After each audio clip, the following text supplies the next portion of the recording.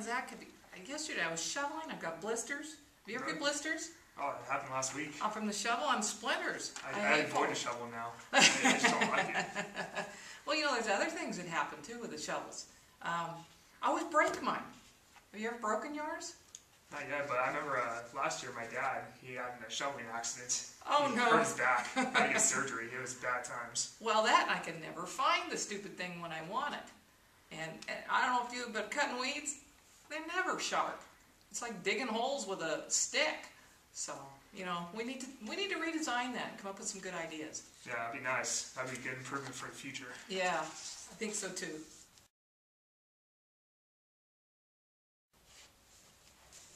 Hey, where are you going? I need to go to the bathroom. No, sit down, shut up, and listen. I really need to go though. No, sit down, shut up, and listen. Sit. Okay. Okay, today we are learning shoveling for dummies.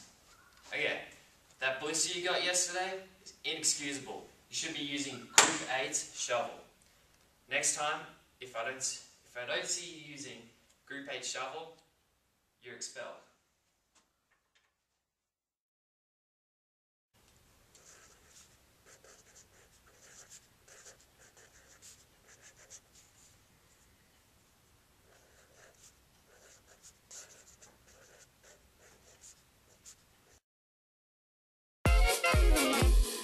Come da poca picchita va bene, se tu la parla miezza americano, quando si fa l'amore sotto la luna, come da bene in capo di I love you, papà l'americano.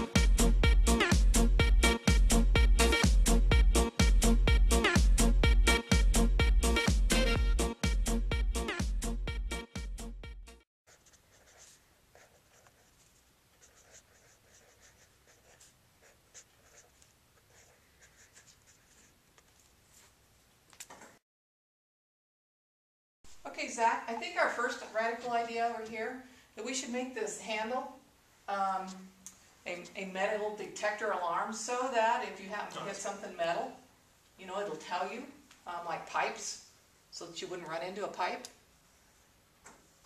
I think we should also make this shovel handle, this shaft right here. If you make it out of carbon fiber, it's lightweight, it won't conduct electricity, and it won't break.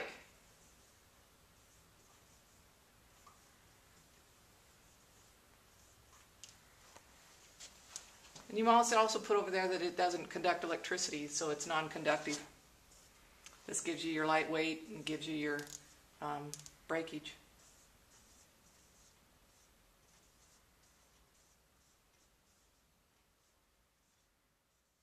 Damn it, Zach, the other day I lost my shovel. I don't know how I did it, just lost it. I didn't know that was possible. It's possible, I mean, I'm blonde, so give me a break.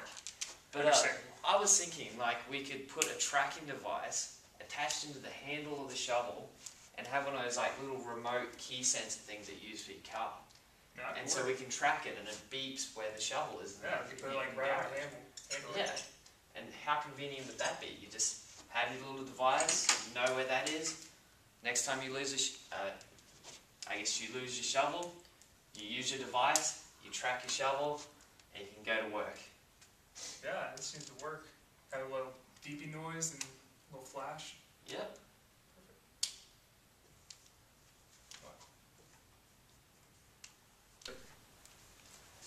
You know, I always have a problem with my shovel. It's too big. It won't even fit in my shed. Really? Yeah, it's 4 foot tall. Oh, wow. Wow. Yeah. Do you have problems with it being too short, too long? What's the deal? It's too long. So I have no place to store it. So we need to make it shorter. Yeah. Okay. If that's possible. Well, what about if we make this handle so it's retractable on your shaft? That could work. So that easier for digging than just... If you need it shorter, you can make it shorter, and if you need it longer, then it's longer. It also works for storage. It'll fit in that little bit. Just wanted that one tool where you can have so many uses with it.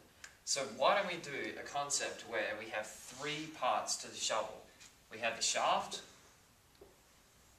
the handle, and the head.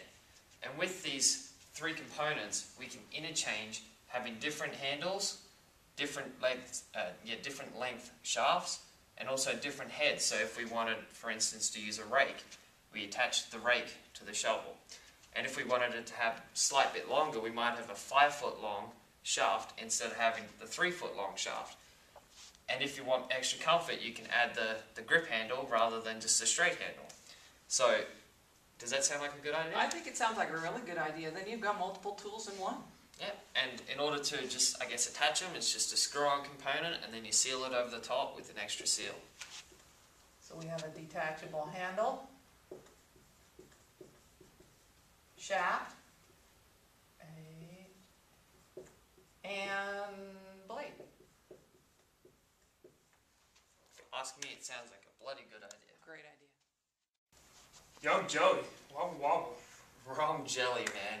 I'm talking about gel. So what I was thinking was, with our handle, we can have like a gel sort of form-fitted grip, so that every time you grab it, it forms around your hand, and I guess will reduce blisters because there's no wood, and it'll also stop blisters from occurring, and I guess it'll just feel the extra comfort of gripping that gel grip, and I guess it's going to help in the long run with with your hands, and yeah, it's just going to be. That'd be nice, because good every time I shovel, I always get blisters. Yeah, so Nowhere. I mean, and it feels like just a soft, nice, like sort of fabric, sort of like a mouse pad. But I was also thinking, I guess in the winter or in the summer, sometimes your handle gets a bit hot or cold. So I was thinking we could have like a heated device or a cooling device in the handle, which is, I guess, like a lithium battery operated, and by I guess turning a switch, you can automatically heat your handle during the winter, say if you're shoveling snow, or during the summer if it's 110 degrees out and you really, I guess, are feeling the heat. You can turn the cooling system on, and it cools your hands, and will make shoveling easier. Yeah, that would help out over the winter time. Yeah. Have to shovel snow. So yeah, that's, I guess, a fairly good idea.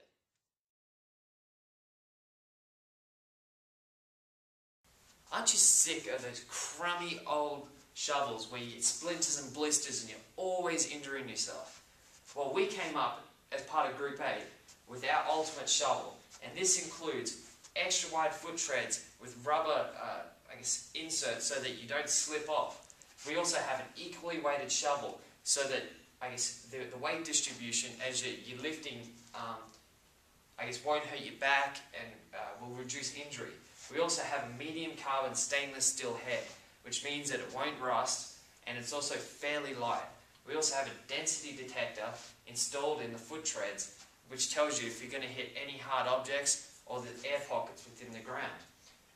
The shaft of the shovel is made up of carbon fibre, a really light material which is very strong, durable, and will last for a long time. Up in the handle we have a heated handle as well as a cooled handle for the summer. And then we also have a soft gel handle which forms around your hand as you grip the shovel and will reduce the risk of getting blisters and splinters. We also have a detachable shaft, handle and head which allows you to put on several different component parts. Now I'm off to Zach and he'll tell you about the components. I'm excited about this. This shovel comes with many components. They give you a snow shovel head for the wintertime, square shovel head, a hoe, a rack head, and mattock.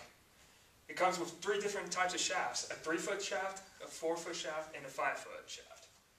It comes with 2 different handles. And that is our shovel. That's all our components we have. So, Zoanne, I guess I talked to our engineers, and there's a few components of our shovel which I guess will be too expensive for us to make viable. And these included, I guess, things like the density detector, as well as I guess adding the heating system to the handle. But if we really focus on the high-end market, differentiate our product, we could focus on a high-end market where we could make this product viable. I agree, and I think the handle piece with the gel and the heat, that's not going to be too big a deal. I think they have those now, like in four-wheelers they have heated handles. That probably would fit really well. The detachable head shaft, that's not going to be too big a deal. Carbon fiber is in place, it's out there. It's also, it's very, I guess, common these days to have everything in one, so by having a tool where you can use the component parts, absolutely, we could really hit a good market here and focus on households. Sure. And I guess the daily DIY backyardigan. Absolutely. If you want to put it that way. I think it's awesome. Yeah, so to make this product, I guess, viable and to be able to sell it, we would have to, I guess, put in a lot of effort for the marketing push for it, but I feel that it could be a successful product. I agree. A few modifications maybe, but for the most part I think we're good. Yeah.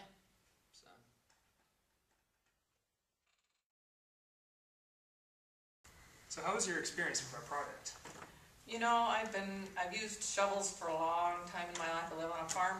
And I'm telling you, this product has taught me a lot of things. I always have shovels. I'm kind of a delicate, blisters, like delicate hands. And I think it'll definitely take care of that. I love the rubber footing. I think the whole experience, the whole development, you guys have developed something that will work for me, the individual that you. Hey Zach, I heard you were designing a new shovel. What'd you learn from doing that? I learned that shoveling can be easy and convenient. Nice. You could use the shovel for regular shoveling. You can get an attachment, put a snow shovel on there. Then you get a square shovel too. It can have multi-use. It's good to go. In Evolution 1, we learned 5 different things. First off, we learned that ideas do not have to be big.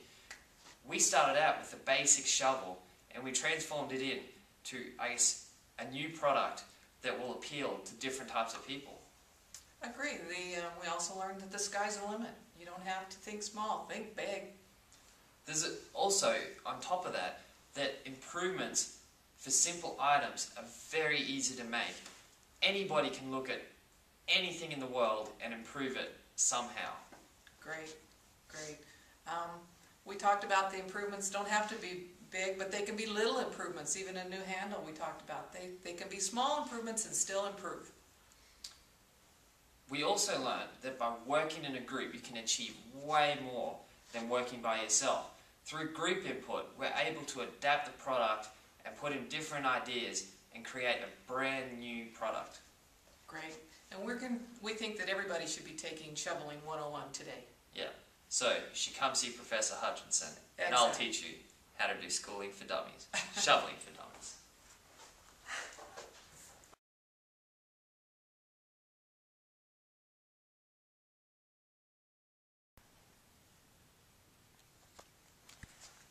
Zoanne, we learned today that we don't really need this problem statement anymore because we've resolved our issues, so as far as I know, it's going in the bin. Good idea. Tomorrow, what time did we say? 11 o'clock? Okay. I think we should do Shoveling for dummies.